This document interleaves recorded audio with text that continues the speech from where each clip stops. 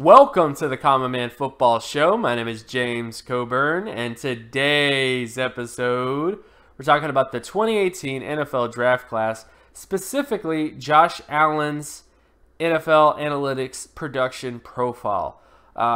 Again, all terms and definitions will be in the description, by the way, so if you're new to the channel and you're not familiar with what high school production score is, or you're not familiar with what an FBS production score is, all that information will be in the description to kind of let you know, and I'll do my best to kind of give a brief explanation of things as I go along. But the bottom line is, in this video, we're going to look at Josh Allen based on his statistics from college and high school to give us somewhat of an idea of what his potential could be based on the data over the last, well, since 1958 when it comes to FBS data, and also since 2007 when it comes to high school data. So first off, when you look at Josh Allen's FBS production scores and high school production score, he had a 55.40 high school production score, which unfortunately doesn't meet the minimum threshold for long-term starting quarterbacks at the NFL level since the 2007 NFL Draft Class, nor does he hit the Pro Bowl quarterback threshold of 84 or higher when it comes to high school production, which is guys like Cam Newton, that's guys like Russell Wilson, Andrew Luck, Drew Brees, those types of guys, Matt Ryan, all those guys, all those quarterbacks hit pretty much that 84 or higher area when it comes to their high school production, whereas Josh Allen only has a 55.40 out of 100. On top of that, Josh Allen's FBS Stat Score, which is his best single season performance, which wasn't in 2017 but was in 2016. His best year was a 26 out of 100.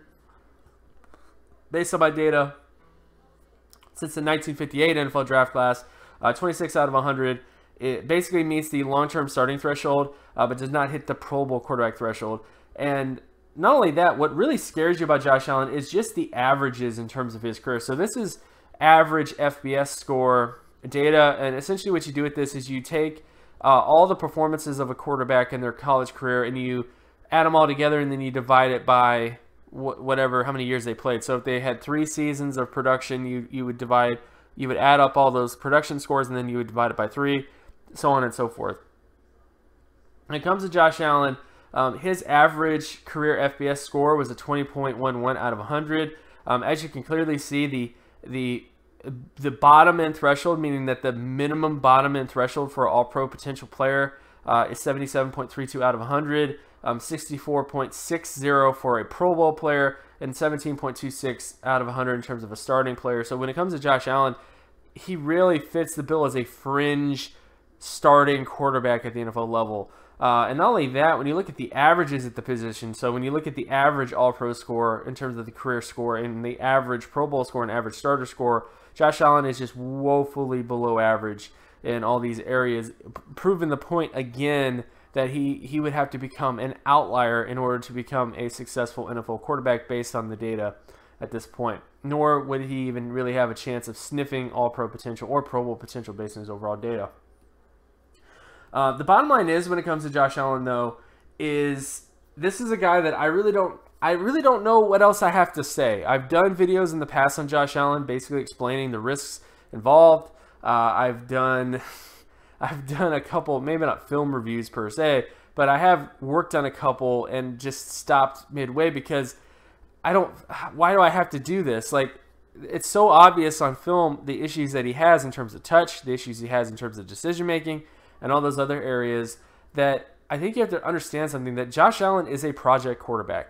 This is not a guy that you draft top 10. This is not a guy that you draft in the first round, nor do you even draft this guy day 2. This is a guy that you take day 3. And you develop them and you see what you have, but you have to keep in mind that there's a very high likelihood that this guy will not become a long-term starting quarterback. And the thing is, when you draft a quarterback in the top 10, when you draft a quarterback that high, you're drafting a quarterback with the expectation that they're going to become an all-pro quarterback, or they're going to become a Pro Bowl quarterback.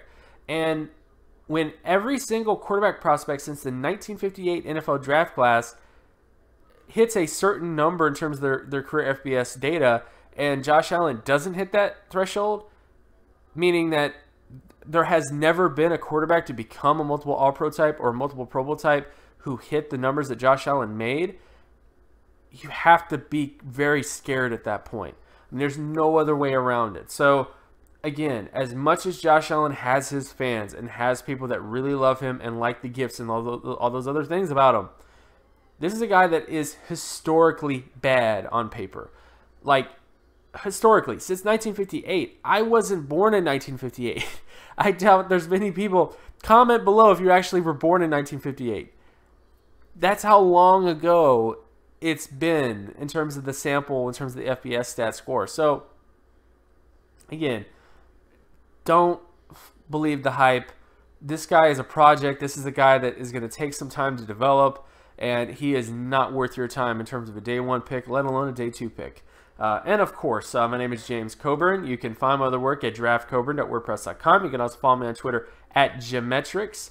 And if you like this content and you want more content like this, be sure to leave a like and subscribe. Share this video as well with anybody that you know. Hit that notification button so that you're always reminded when another video of mine drops. And I'll talk to you guys in the next video. Peace.